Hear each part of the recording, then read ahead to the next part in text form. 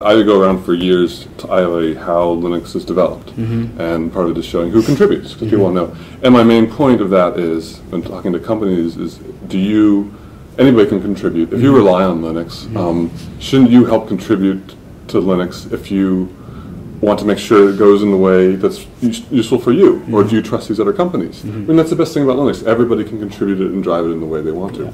And Canonical's business decision is to not contribute. And that's fine. That's perfectly valid, and we have no problem with it.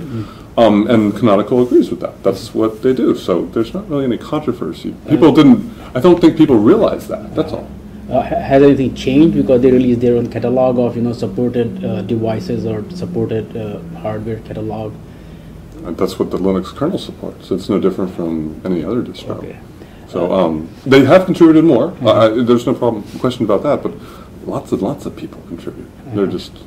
They just aren't a major contributor, which is fine. I have no objection to that.